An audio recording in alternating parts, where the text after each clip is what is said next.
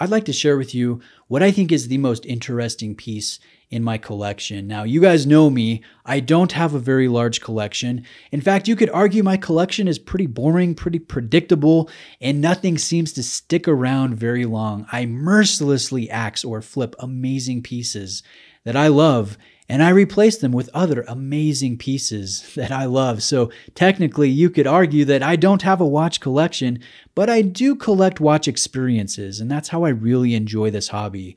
And this experience here in front of the camera, the LeCoultre branded Atmos clock from the 1950s, is one that I've wanted for a number of years.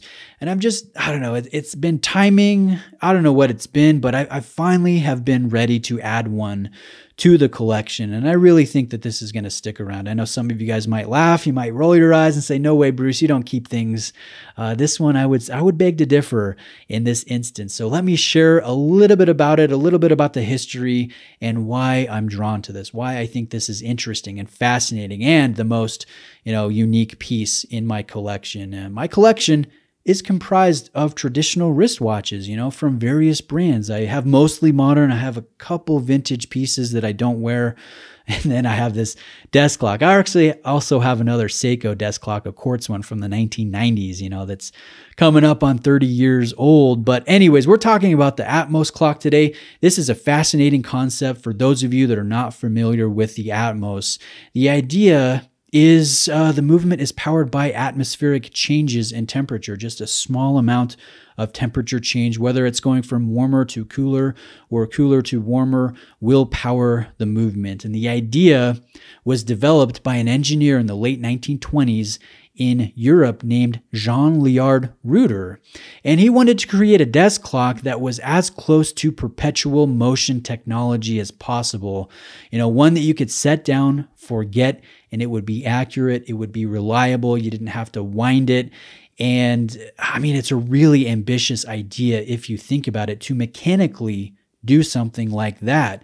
Even Leonardo da Vinci, all those centuries ago, tried to come up with perpetual motion technology and of course wasn't able to do it. But this Atmos, this is very close. This is really cool. So essentially what we have here, we have a bellows system that will expand and contract with atmospheric changes in temperature and thereby power the movement. Again, it's kind of like an automatic rotor in your wristwatch. It doesn't matter if the rotor is going in one direction or the other. It's bidirectionally winding. It's the same principle with the bellows system here in the Atmos clock.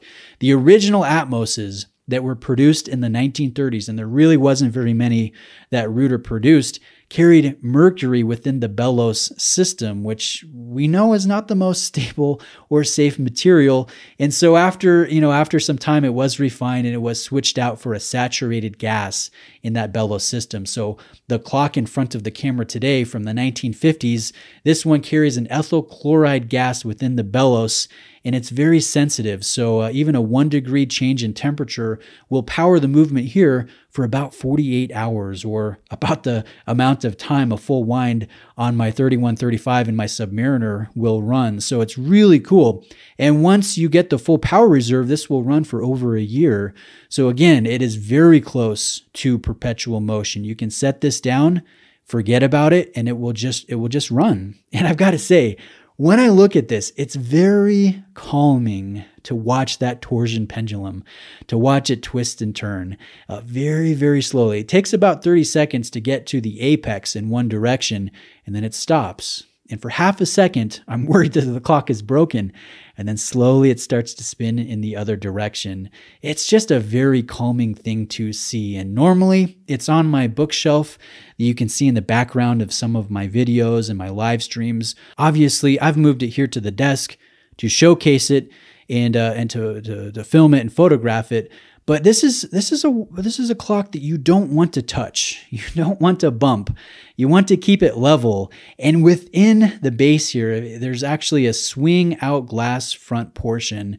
You guys can see a couple screws, and that's for leveling your kit here. So you want to make sure it's level, and you want to make sure you keep it in the same space. Don't move it. Don't jostle it around, and it's going to keep good time. If you do have to movement, you wait till that pendulum, that torsion pendulum, reaches the apex, it's right about to start moving in the other direction, you can lock it with this lever here, and then you can transport it. I had to do that to move it from the bookshelf here to the desk, but I mean, it's a really beautiful and fascinating concept, right? I think this has stood the test of time when it comes to the materials, but more importantly, when it comes to the idea and the execution. I think this is classically beautiful.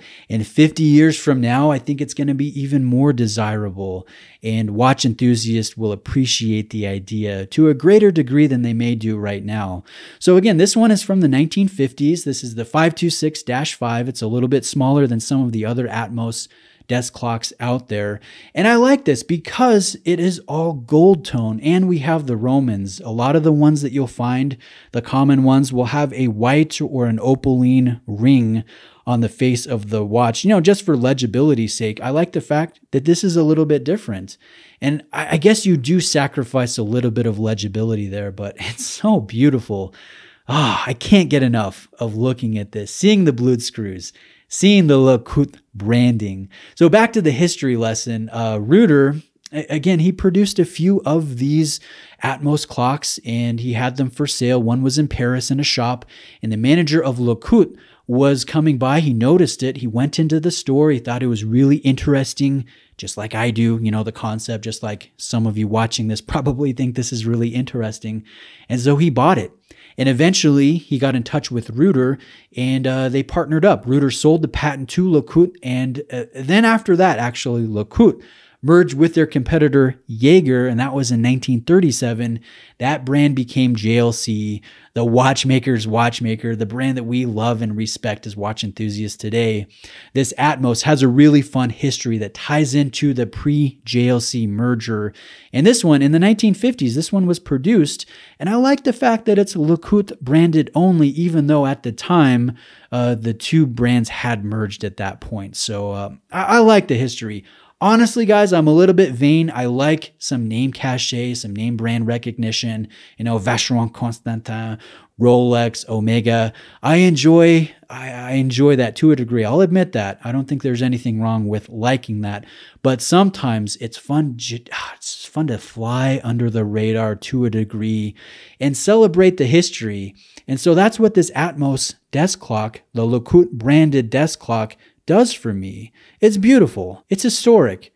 It's accurate. The concept is so fascinating. So this is a proud member of my collection.